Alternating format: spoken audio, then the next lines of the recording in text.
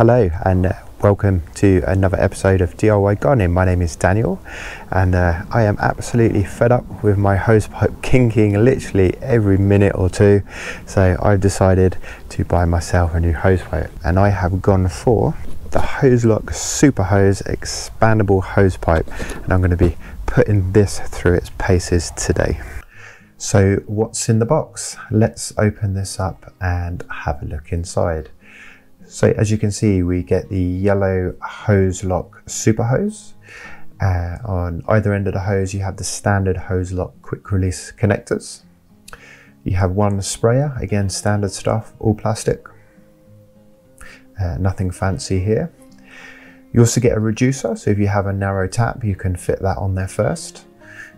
You may or may not need to use this. There's two different tap sizes here in the UK, and then you've got the standard tap connector. Now the reducer will fit inside that if you have a small tap. As you can see, the reducer doesn't fit onto my tap, so I'm just going to put the main connector and just wind that straight on. On the end of the hose pipe I'll connect the sprayer, that just clicks into place. On goes the hose pipe, switch the tap on, and it took about a minute for my hose pipe to fully expand from 5 meters to 15 meters.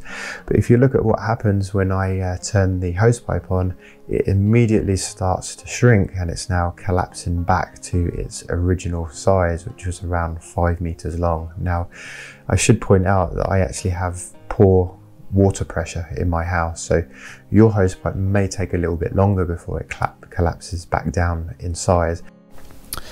Now I can slow down the rate at which this hose pipe shrinks, and I can even stop it from shrinking by adjusting the spray nozzle on the end of the pipe. But unfortunately, with the cheap nozzle that comes with this Hozelock product, if I actually want to slow down that flow rate, I have a very wide spray coming out of the end of the nozzle, which isn't really practical for watering small plants. So overall, I just am really not that impressed with this product at all.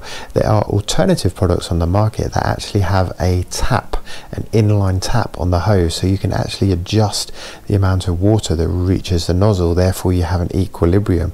Once the pipe is expanded, you just set that nozzle to match the flow rate coming into the pipe, and therefore the pipe never shrinks. But unfortunately I haven't really got that option with the Hozelock product. Here I must say I'm not overly impressed with the quality of the sleeve on the pipe. It has a rubber inner tube, and on the outside it does feel like it wouldn't hold up well to wear and tear.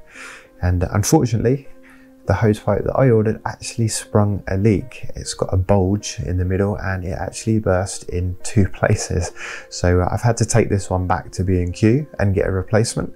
And can you guess what happened to the replacement product? Yes, it sprung a second leak, this time closer to the tap. So as you can imagine, I was not impressed with the performance of this Hozelock product. I really did expect a lot more from Hozelock. So just to go over a few things, I really didn't like the colour, horrible yellow colour. The fittings are just the standard plastic Hozelock fittings. I mean, they are what they are. I prefer brass fittings.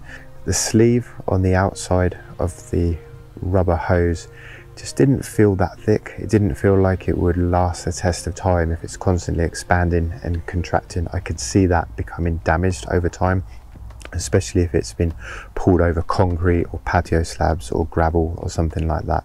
And then obviously you've got the fact that it leaked, and then to make matters worse, the replacement product then leaked as well in a completely different place. So overall I'm not impressed with the product. I definitely wouldn't recommend it to anybody.